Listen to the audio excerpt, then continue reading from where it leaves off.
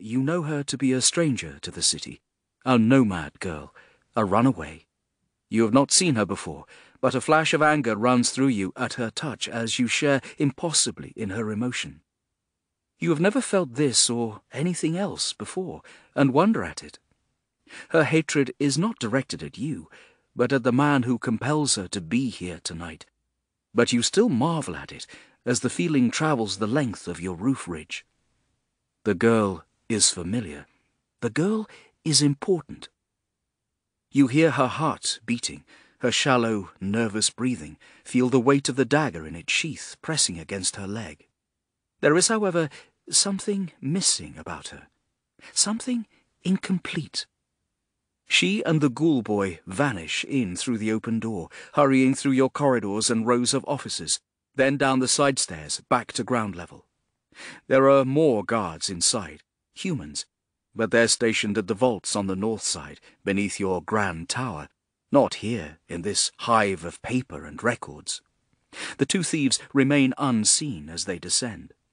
They come to one of your side doors, used by clerks and scribes during the day. It's locked and bolted and barred, but the girl picks the lock even as the ghoul scrabbles at the bolts. Now the door's unlocked, but they don't open it yet. The girl presses her eye to the keyhole and watches, waits, until the tallow men pass by again. Her hand fumbles at her throat, as if looking for a necklace that usually rests there, but her neck is bare.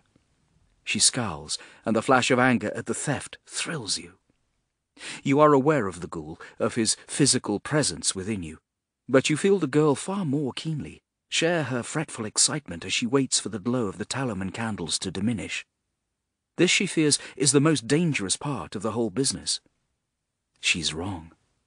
Again, the tallow men turn the corner onto Mercy Street. You want to reassure her that she is safe, that they are out of sight, but you cannot find your voice. No matter. She opens the door a crack and gestures, and the third member of the trio lumbers from the alley.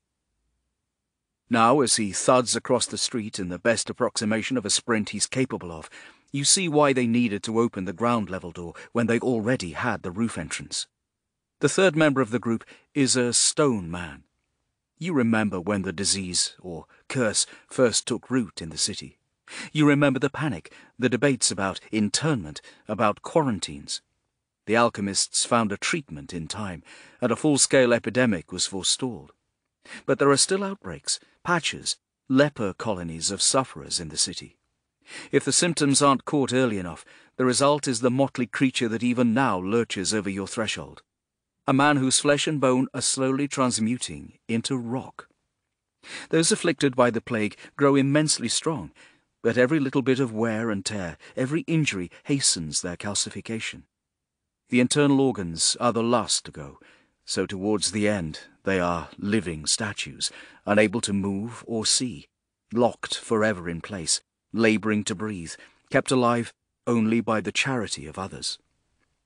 This stone man is not yet paralysed, though he moves awkwardly, dragging his right leg. The girl winces at the noise as she shuts the door behind him, but you feel an equally unfamiliar thrill of joy and relief as her friend reaches the safety of their hiding place. The ghoul's already moving, racing down the long silent corridor that's usually thronged with prisoners and guards, witnesses and jurists, lawyers and liars. He runs on all fours like a grey dog. The girl and the stone man follow. She stays low, but he's not that flexible. Fortunately, the corridor does not look out directly onto the street outside, so even if the patrolling tallow-men glanced this way, they wouldn't see him. The thieves are looking for something. They check one record room, then another.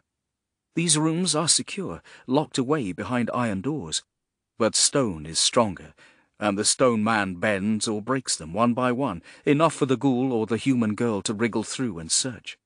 At one point, the girl grabs the stone man's elbow to hasten him along.